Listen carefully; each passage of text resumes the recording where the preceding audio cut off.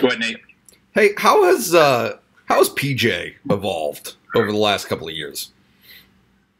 Man, P came in with a great level of talent, and it was obvious that he's a good player, but now it's he's really taking the steps.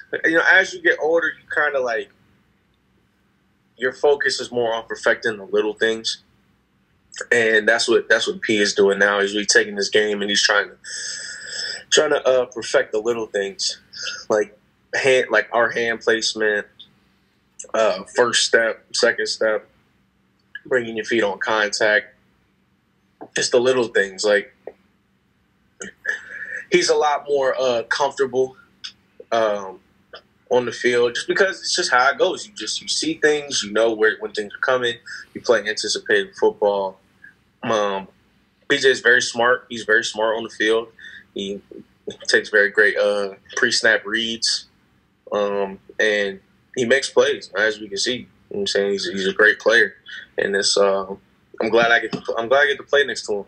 I'm glad he's one of my teammates. P is very he's definitely he's taking the steps that are necessary for him to reach his potential. Go ahead, Nate, again. And then just based on what you just said, I'm just curious, now that you're an older guy yourself, you've been around, PJ's been around, what you think when you watch the younger guys, right? So like the early enrollees in January, and Keziah, like what is it like to watch them kind of feel their way through it? It's just a lot. It's a lot of self-reflection, because I'm like, I used to do that exact same thing. And it's the great thing is with our young guys is that we let them know very early, like, you're stepping into a whole new world. Like, this is not easy at all by any means. So don't be afraid to mess up. Like, we're at practice. This is what practice is for. It's for, making mistakes, learning from the mistakes, and then not making those mistakes again. So we let them know, nobody in this room came in here and was just off the chain immediately. Like, everything takes time. And it's like, so like I said, it's like a lot of self-reflection. It's like, well, how can I help him not make those mistakes anymore? Because the quicker that those mistakes are eliminated, the quicker he's going to get on the field. And it's just like, we try to bring them all along. We try to get them early, get all the stupid stuff out of the system. And we're like, all right, now just come on. Like, just follow us and we'll all be okay. And that's how the room stays at a certain standard. Go ahead, Sean. I had a different question, but following up on that, are there mistakes that you have to let them learn through? I like that you have to let them make. I mean, it's just kind of like you went through it. You can, I guess, warn them about certain things, but there's certain things that you just can't see coming. Are there mistakes that you have to make them learn? Is there anything that you went through like that? Yeah, there definitely are mistakes that you have to let them learn and figure out by themselves. Because the majority of the time, when you come in here, it's like, well, I was the biggest guy, I was the fastest guy, I was the strongest guy in high school. So it's like, to an extent, you could just run around people or just throw people around. But now you don't have that option. Like, because the person that you're playing with, he was the best too. And so was the guy next to him, and the guy next to him, and the guy next to him. And so it's those little certain things, like mentality things, I think I would say, or like the pure physicality of the game. Because I'll never forget my first time ever like getting called out, like an individual competition. Connor McGovern dumped me. It was the craziest thing, because that had never happened to me before. Like, I was like, what's going on? So it's just, remember how early that was in your process? It was my first camp. It was like the first day of camp. When I went in there with all types of confidence. I'm like, yeah, I'm smoking. Like, this country boy, he don't know who I am. Nope, got served immediately. But it was a good lesson to learn early. You know what I mean? Go ahead again. Oh, does Nate have a follow up on this subject? Because this is a pretty good subject. I know he was talking about that. Go ahead, Nate. Yeah. I mean, honestly, Antonio, if you just generally speaking, was that unique to you having that confidence, or do you feel like those young guys come in with that demeanor? Like, do you kind of have to come in with that demeanor that you're confident, or is there, do some guys come in humble, I guess? I mean, I don't necessarily think being confident in yourself is not being humble. I just thought I was just excited in the moment because I'm sure everybody knows like my backstory, my recruiting story. Like, hey, my high school team wasn't good at all by any means. So I'm like, cool. Like, I'm here. I'm at Penn State, like major Division I program. I'm like, this was the goal. Now I'm saying we're here. So I'm like, I must be doing something right. I was like, I guess I belong here. Now it's time to show everybody I belong here. So, of course, you can't be a confident person with, like, you have to be confident in order to play the game of football. If you don't, it's not going to work out for you. And it's not like I wasn't walking around like I was just, like king of the land or something. But like, I thought I was like, I belong here. So now it's time to show everybody I belong here. And then after it happened, I was like, do I belong here? Like, man, that's crazy. Like, I was so messed up. I'll never forget that. But I mean, some people definitely come in, too rah-rah and too all over the place, but usually that gets knocked out by the time, like the conditioning tests come up or something like that. They usually gets out of them. But I mean, when it's time to play ball, it's time to play ball. You got to switch modes a little bit. Either one of you, whatever, if you want to follow up, go ahead. How old do you feel in that defensive tackle room? I mean, you got a lot of guys in there, and a lot of guys that are freshmen, redshirt freshmen, all that stuff. Dude, I feel so old. Like, I got here when I was. Wait, hold on. Did I turn 18 up here? No, I turned 19 my freshman year, and I'm 23 now. So it's like, I feel like such an old man.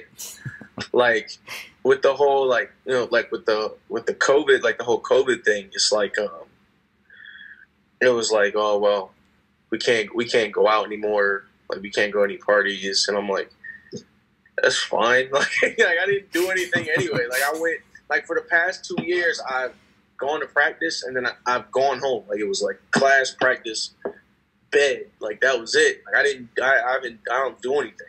So, I mean, it's just, part of that, and like, what comes with that is me, letting the young guys know, like,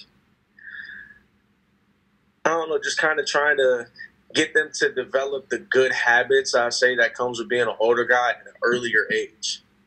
Like, I'm always like a couple years ago, I wasn't in the building really stretching and all that before practice, doing prehab and rehab, just the little things that keep your body up. Like, I wasn't hydrating as well, so it's like trying to help them, especially because how young they are, because your body really doesn't hurt yet. You're not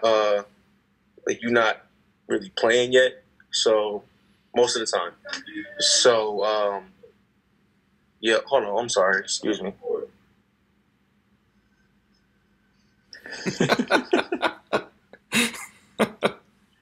Roommates, man. Yeah, just trying to get them to develop the good habits that we have now. So, when they get to the position that, as being an older guy in the room, they then pass that down. Everything is just really just about the future of the sustaining of the standard in the room. Antonio, with that in mind, the NCAA like changed up their eligibility, right? Like, everybody gets a free year this year. Do you anticipate that impacting you at all? And if not, like, who do you think that does impact?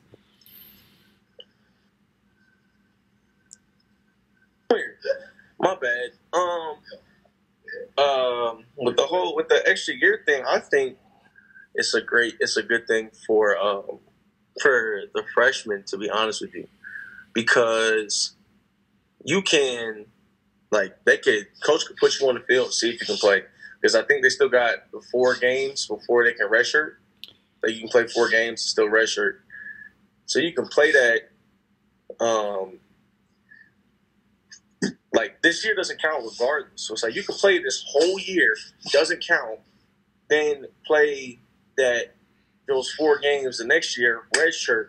Now you got 2 whole years if you need it, and then you could come out that next year, that third year, going crazy.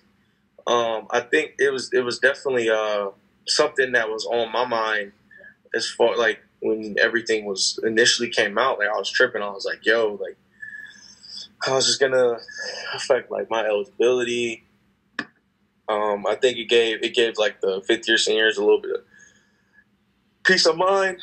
So it's actually, I think it benefited everybody, but I really think out of everybody, the most it benefited the older guys in the room and the freshmen. Do you think anybody?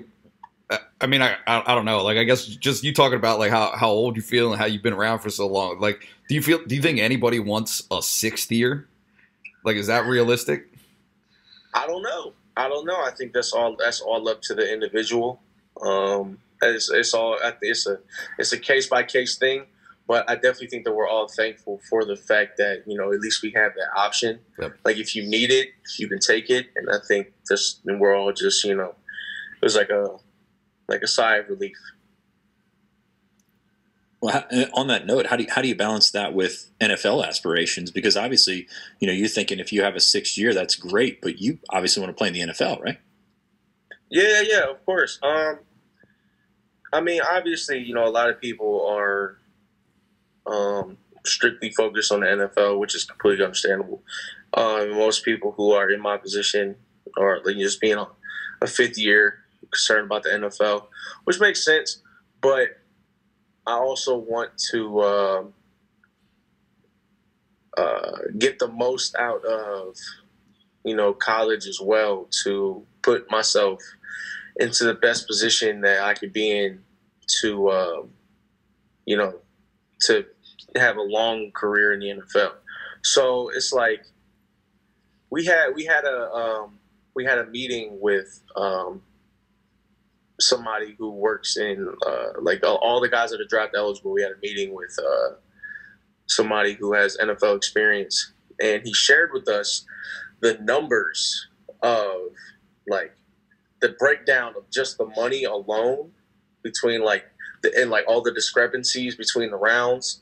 Like, between first and second isn't that deep. But then, like, once you get from, like, second to third and then third to fourth, and then you know what I'm saying? It's a lot. It's like, the fall off is just crazy as far as the money goes.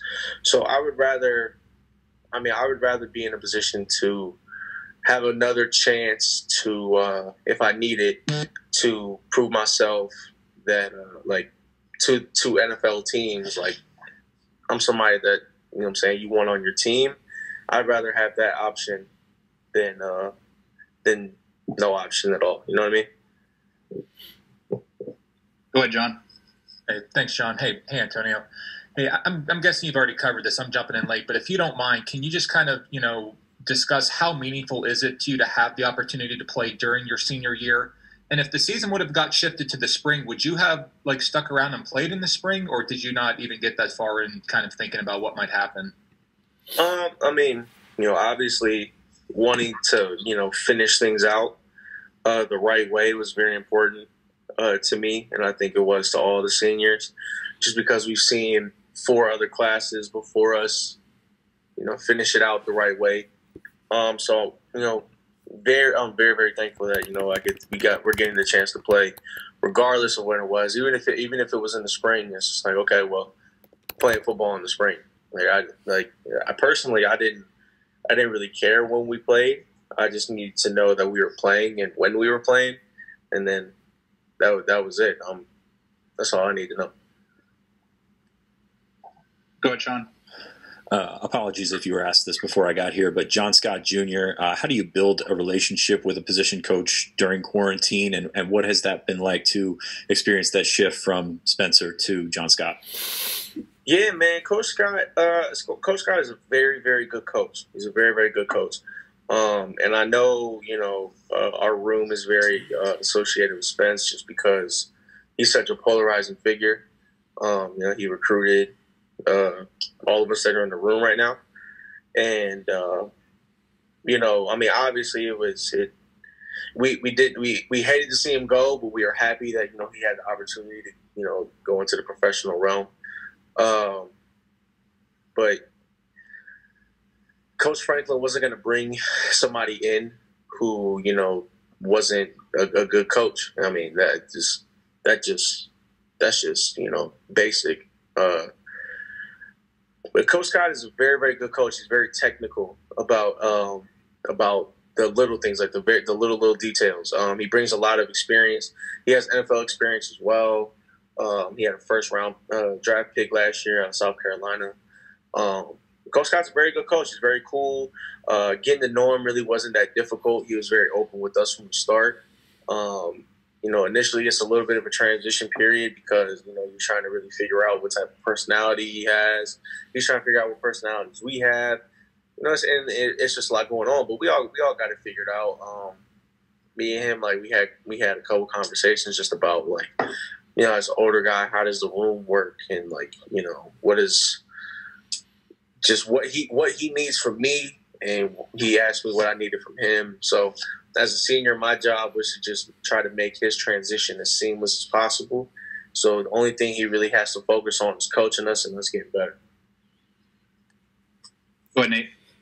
I don't know how much you're watching when you're not repping, but what do you think of how Judge and Akeem have looked so far?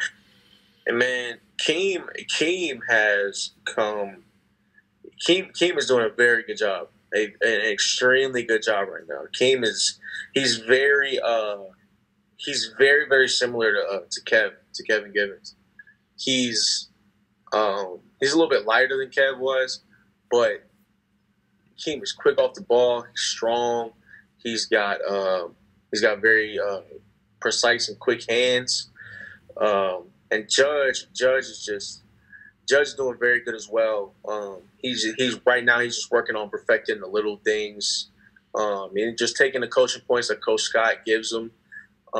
He's taking the coaching very, very well. He's definitely taking steps as well, steps forward, to help us out and things like that. Donnie, you got a quick one, 30 seconds. Yeah, Antonio, what does Fred Hansard mean to you guys as a group, not just as a personality, but as a player? Man, Fred is reliable, and Fred is there when you need him to be. Fred brings the juice as well. He's very consistent. He can stuff the run. He can rush the quarterback. Fred is just as much of an important piece as the rest of us are.